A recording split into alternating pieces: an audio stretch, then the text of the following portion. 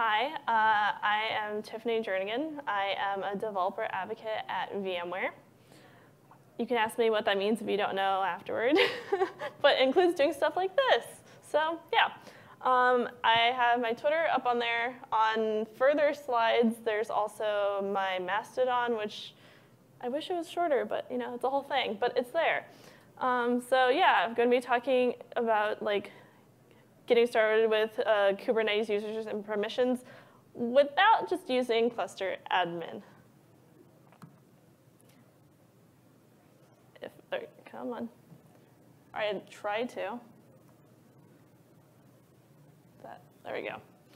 All right, so we have two different types of auth. There's authentication, or authn, which is who are you? So it could be any one of you people. It could be like a robot or whatnot.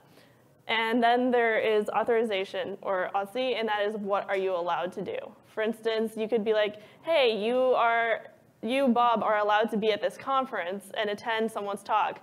But no, you're not allowed to throw food at the speaker or something like that. All right, so first we're going to talk about authn and provisioning users. So Kubernetes is very flexible here. You can use TLS certs, maybe with your own CA or not.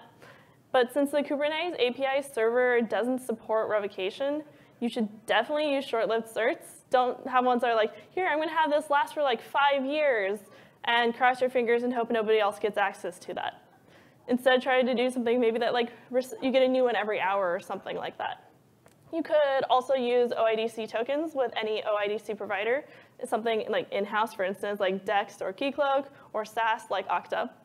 And then that, in turn, can plug into your cloud's IAM. For example, you can map your cloud provider users to your Kubernetes users. You can also deal with service accounts to provision users as well. So as a little fun note, in Kubernetes, you don't really create a user. You give, for example, create pods permissions to, say, Bob. And as long as someone shows up with a valid cert or an OIDC token for Bob, then they can create pods. So there's two main things that interact with Kubernetes that are either humans, which as far as I'm aware is probably all of you, and then there's robots. I don't know, we'll see. So for humans, you can do things with TLS, OIDC, service accounts, etc. With robots, that's basically usually used with service accounts. So starting off with certificates. So the commands here show you how to create a certificate signing request. You might see that listed as CSR in short in a lot of places. This example is using OpenSSL because it's super widespread, and you probably have it on your machine by default. I'm using a Mac, and it was already there. I didn't have to download anything. Many folks, though, might prefer using something like CFSSL, which is Cloudflare's, or maybe they want to use Vault or some other certificate authority, and that's usually shortened to CA. And then after that, you then transfer the CSR to the CA. And depending on what kind of cluster you have, this can be done differently. So for example, if you are using a self-hosted cluster, or you're using kubeadm, basically where you have access to the nodes of the control plane, and if you want to do some experimentation, here is a specific example that you could be using. This example assumes that we have a cluster deployed with kubeadm for this one, and that the CA keys live specifically in etc Kubernetes PKI on the control plane. And then for instance, the 1, 2, 3, 4 you could have as something actually meaningful to you. So another method with certificates is going through the CSR API. So this is what, if you want to deal with certificates, this is the route you'd have to go down if you're using a managed cluster, since you can't actually get, again, inside of the control plane on a managed cluster. This one works for managed and self-hosted, basically. So the CSR API is in the Kubernetes API, so you can get certificates from it. It basically makes Kubernetes act as a CA. And this is what you would apply with kubectl. It might be a little harder to read back there.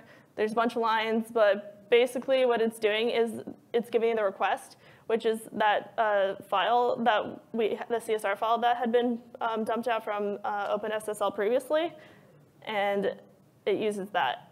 So like this whole part dealing with the CSR API, you're interacting with Kubernetes with kubectl.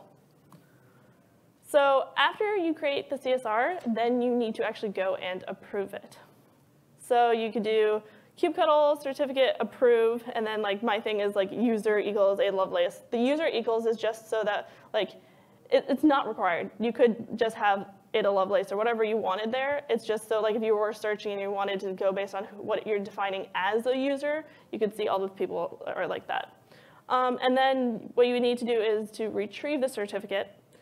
So then you just do a get on the CSR. You'd get the, and then you would do a base64 decode on user.crt, and then you give that file back to the user.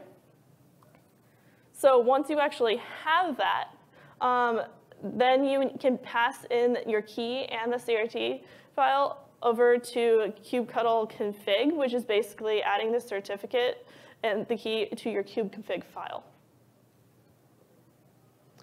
All right, so now certificates are out of the way for a bit. So one of the other things is tokens. So if you have a conceptual understanding of TLS, then you probably have one for OIDC as well. Things are different depending whether you're using a self-hosted cluster or if you're not. And if you are, there's 2 flags up there that you need to add. So one for the OIDC issuer URL and one for the OIDC client ID. On managed clusters, you want to use the OIDC with the provider. Basically, there is often like a quasi-transparent like integration with IAM, and generally that is with using OIDC under the hood. And it will then automatically be using IAM or something else and just like do that for you. There's some links that tell you a little bit more about it. Like one is like it's specific for EKS, but obviously there should be guides for all the other ones as well. There's just kind of limited space on this slide, so I just picked one. And then if you're not using a cluster like that, then if you are, say, already using something like Vault and certs, or you're just like truly invested in certs already, you probably still want to just keep using TLS certs versus starting and trying to figure out everything with tokens with OIDC. And if you're not already using TLS certs, you may not want to get started there just for that at that point. Service accounts are typically used for, say, like processes, programs, services that are running autonomously on a cluster, but nothing's going to stop us from using them to manage access and permissions for users. Even if that's not really what they were meant for in the first place, but you can do it. So for the demo I'll be doing, I'll be using them for demo purposes, and you can too. If you don't want to go the right way through setting up a bunch of hoops to actually deal with setting up TLS certificates or OIDC-based authentication. So especially if you're just trying to start and figure stuff out in the beginning, it's a really good way to go about it. So a service account is, it's just a user with some funny looking name thing there. It's like system, service account, and then whatever namespace that you are in, and then the name of the service account. So then since we're talking about tokens in this space, so there's also service account tokens. They are JSON Web Tokens, or JOTs. They're like OIDC tokens, but they are generated by the Kubernetes control plane. Specifically, it's a controller in the controller manager. And by default, Kubernetes will, within your container pod, Kubernetes will automatically place a token in a file, specifically under that location, which we'll actually take a look at during the demo. And that token is a token for the service account of the pod that container belongs to.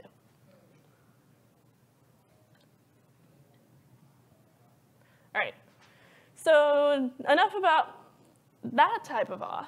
Now let's go to the other type of auth. So we're going to look at authz, and specifically role-based access control, or RBAC for short. If you hadn't noticed, there's a lot of acronyms. They love the acronyms. So a high-level idea of it on Kubernetes is that first you define a role, or a cluster role. So a role would be specific to a namespace. A cluster role would be, well, for your cluster. And that is a collection of permissions, things that can be done. So things like listing pods, creating deployments, setting the scaling for like a specific deployment, and a bunch of other things. After you create that role or a cluster role, then you would, like it exists, but it doesn't actually do anything. So you need to be able to bind that role or cluster role to say like a user or a group or a service account with using a role binding or a cluster role binding. If you're wondering, oh, hey, what can I actually do? So say my resource is a pod. What can I do with a pod? Like, how do I see whether I can do a get or a list or a watch or a patch or whatever those things are? You can actually find that out using kubectl, and it will basically spit out a thing of what you can actually do with it. And you can, depending on like where the group is, like maybe it's in v1, maybe it's not. If you're wondering, hey, where is it located? You could just do kubectl space API-resources and figure out where it's located. All right, so this is the default service account that gets created for whatever namespace you are creating. So this is CNSC because that's a short abbreviation for this conference. And then it just creates a default one. Then here is an example role for getting pods. So you can see like in resource you have pods and then the verbs are get and list. So the reason you have both is, say if you were like, I have an nginx pod. If I have just get, I could do kubectl get pod nginx. If I try doing kubectl get pods, it can't do that. It needs a list. And then you need to have the role binding. So you can see that this basically has the role, the get pods role, and then it has the service account, which is the one that I've been talking about. There's also fun stuff with auditing, and of course, I noticed that I hadn't fixed this before we got in here, and I didn't fix it now. The first line is supposed to say kubectl auth space canine -- list. I'll fix that later, but and then there's a bunch of other tools that aren't specifically built in that you can get like plugins for. All right, so demo time.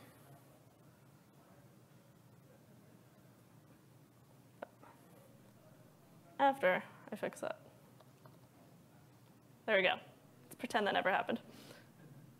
All right.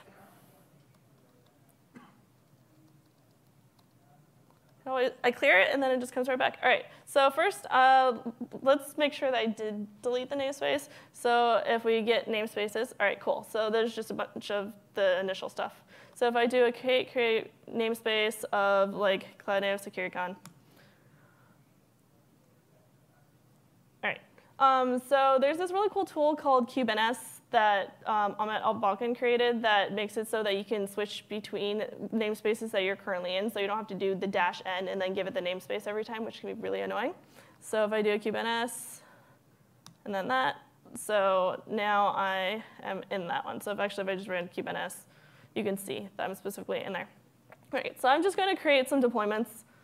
We will see why in a bit. How's the internet, everybody?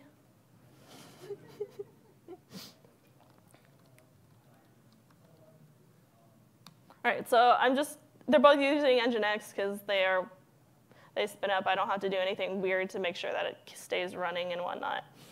All right, so if I did a k-get pods, oh yeah, and I can't remember if I already mentioned this. The k is me being lazy and aliasing kubectl to k because I don't want to type that. I already like my tab completion and everything else. So, all right, if we do a k-get pods, you can see the two that are running there right now. So, like, basically, however my cluster is set up, I have in effect like cluster admin permissions. I can, if I wanted, I can go and delete these. I can scale the deployments that are there, all that fun stuff. How about what if we go inside of a pod? So if I do, oh my gosh. OK, so there's this cool thing called nixery.dev. It basically ends up giving you a container image that has these things that you list with slashes installed in it already. So like shell, kubectl, curl, JQ. It's really handy.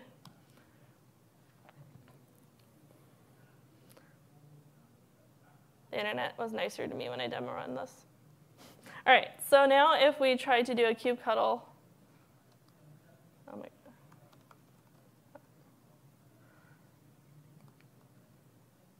Oh my goodness. OK, so I'm on the same cluster, but now it's throwing up and saying I can't do this. So like it might be hard to read because of how it's wrapping it. But basically, it's saying that that weird name my user, like with my namespace of CNSC and default, which is again the default SA that gets created, I don't have the ability to list like pods in this namespace. So basically, we need to fix that. So we can do that by creating a role and a role binding. So we don't have to right now we don't have to create a service account because, well, I'm just going to use the default one. So if I do create role, all right. So this thing I'm just calling it get pods. Verb is just whatever type of action you're going to be doing. So I want to be able to do a get, and I want to be able to do a list, and I want it specifically for the pods resource. So I created that. If you want to take a look at it, we can see basically the API groups, the resources are pods, and that I want to be able to do a get and a list. So then now, so we have the SA, we have the role. Now we actually need to bind them together. So if I create role binding, so this one you give it the role, and then you give it that service account. So that's the name of the service account that we have right now.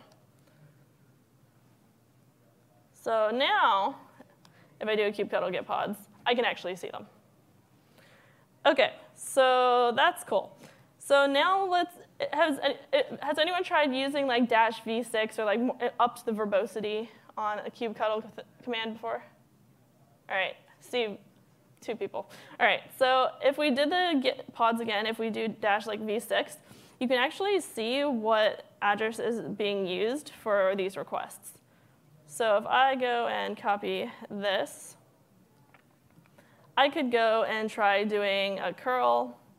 I'm going to do -hk, which is technically -insecure because like I know this is my cluster. I trust it. This is a demo. I don't really like. I'm not worried that whatever the API is giving back to me is like garbage or some crazy stuff. For now. So if I do -k, and then I give it the URL there. So OK, now it's failing. So like, what's going on here? Because I just did a kubectl command to get pods. I have my role binding and everything, but it's telling me I can't do it. If you specifically look there, it says that you are system anonymous. It's because it doesn't actually know who you are. So in order to fix that, you need to actually give it the service account token. So, and remember that this right side is within a pod that's in this cluster. If we look in this one location, we can see this lovely token. Looking at this, you're just like, OK, it's a bunch of gibberish. Like, I guess that's your token. If we go and copy this and slide the correct direction, there we go. If you go to jwt.io, you can actually dump your encoded stuff in there and dump it out, and it actually means something. So I'm not sure if it's really legible. So basically, you can see I'm using a GKE cluster. You can see the namespace, the CNSC tester is that pod that I am currently in. And then my default service account, and you can see all that there. All right, cool. So we have that. Great. So now what we do with our curl is now we give it a header.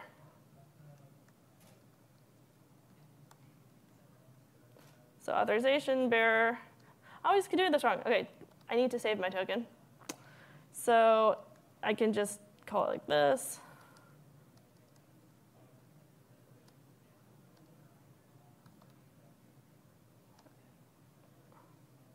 Come on, laptop. I have faith in you. Sometimes. No faith? Fine, be that way. What did you say I did? Oh, yeah. Whoops. I'm tired. All right. OK. Token. Yeah. So back to what I was saying is we end up, so we do, if we do the curl, give it -h, oh gosh, authorization, bearer token. I did, authro. This is why people shouldn't let me type. All right, so if I pass that into JQ and gave it the items.metadata.name, man, this is so slow. Hello?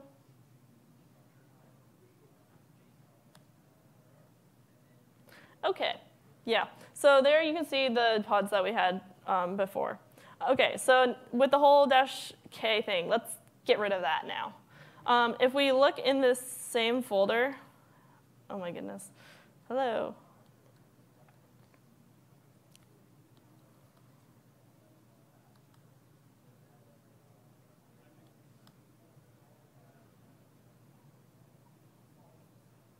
Trying. Not, okay, wow, all right. You can see here that there's a CRT file in here, so instead of this lovely -k, we do CA cert. Oh my goodness.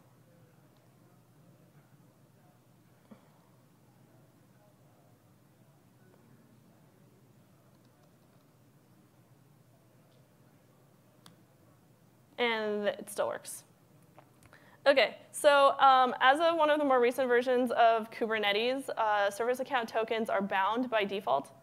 So let me show you what that means. So this token basically is bound to that pod. So if I were to go over here, and basically I'm creating another pod just like the other one. And so if I were to go and just make token equals to that same thing, oh, not that.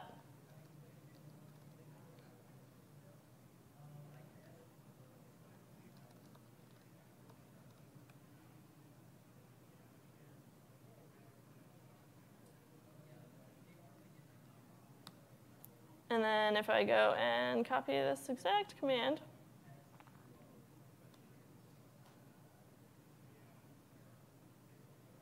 you can see that I can still run it, right? So now what happens if I decide that I don't want this pod anymore? Depending on how slow my internet is, this might take 1,000,000 years to go away.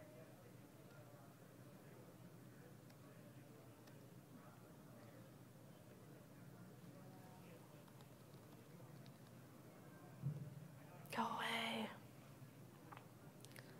But yeah, so that wasn't a thing before. Like I think, I can't remember specifically, it may have been 1.21, but you'll need to verify that. Depending, okay, wait, let's see. All right, it's gone. All right, so now if I were to try doing that again, I now got unauthorized because that token was bound to that pod and now it has vomited and no longer works. Okay. So that's just like that basic stuff with that. So, and since everything's going slowly, I'm going to see what I can quickly get through in the next, I believe I have 10 minutes, because technology, it loves you and it hates you. All right, so we were using a default service token, so now let's go and create one. So if I create a say, so I can call it scalar. Basically what I'm going to do is create something that I can go and scale a deployment. So there's some built-in cluster roles and cluster role bindings. For instance, like there's like if you did a, I'll just do it. Get cluster role grab view. Maybe I shouldn't try doing a thing like that and getting a grab. But there's a thing that you have that is called view. So I could do create cluster role binding. I can give it that cluster role that already exists, which lets me view a bunch of stuff and do nothing else. It's basically read permissions, and give it to my service account. And while we do that,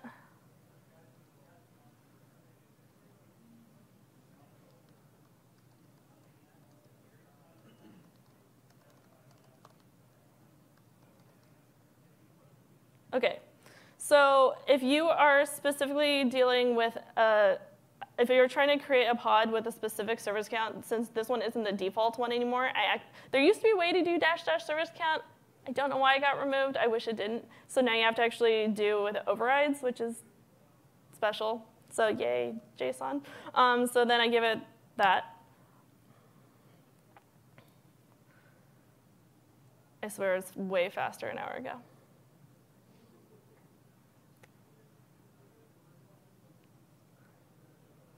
I hope everyone's first day of this conference is going well. Yay. OK, so if we do a, oh my goodness, hello letters.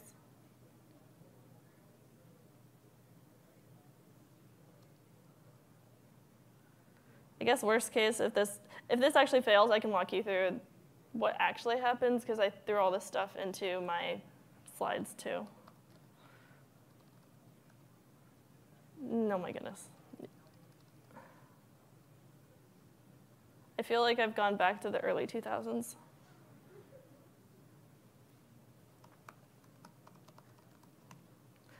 OK, well, there we go.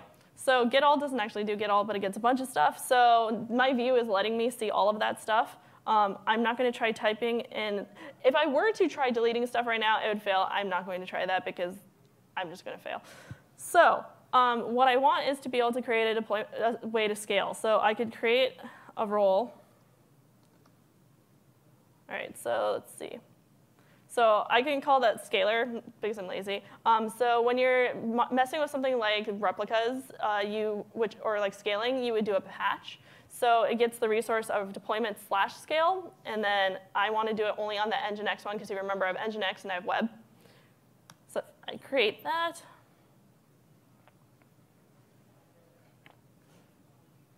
I guess while it's doing that, if I do a kubectl scale deploy, except for the problem is I have typing issues. So all right, scale Nginx replicas equals 2.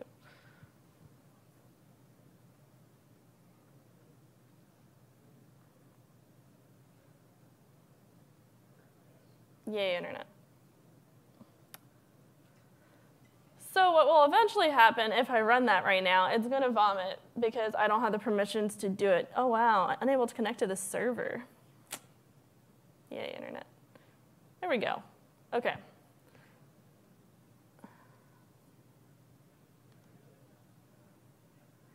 Raise your hand if you had a demo be this painful at a conference. Sweet. Thanks for commiserating. OK. So if I try doing it right now, it says that I can't patch deployment / scale in there. So if I go and create that role binding,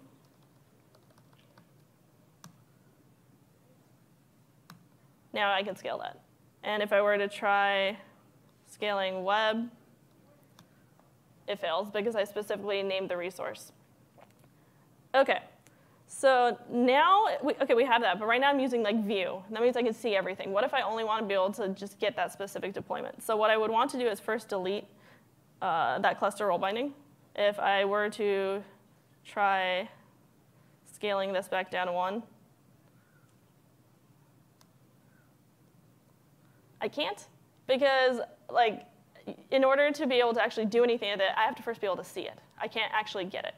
So what we could do is we could do an edit on the role that we have called scalar.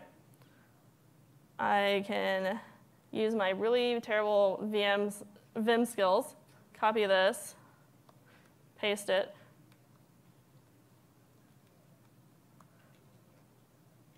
Change that to just deployments and get. So now, theoretically, I can scale that. But so if I did a kubectl get, like say if I tried get all again, I can't do that. If I did a kubectl get deployments, can't do that. If I want to do Nginx, I can, and I can scale that. And that's basically all that I can do with that. Let's see. Yeah, so I think that's everything for that part. And if you just wanted to see what would happen if you did the raw, it's kind of like thrown out. It shows a bunch of stuff, but like say, for instance, services/proxy, you can see what the verbs are that you can actually go and use. And then also, now that I have these permissions, if I do a kubectl auth, can I, and then you can do a can I and then like do a specific thing. There's also, eventually, a way to do --list.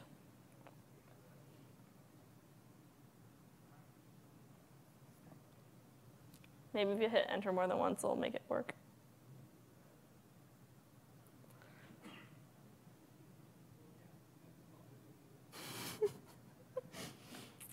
Yeah. There we go. OK. So you can see down. So there's a bunch of stuff that is here by default that you will normally see, like the ones up here, APIs, et cetera. But the ones these ones here are specifically there because I added them with my role and my role binding. OK. If we go back over here.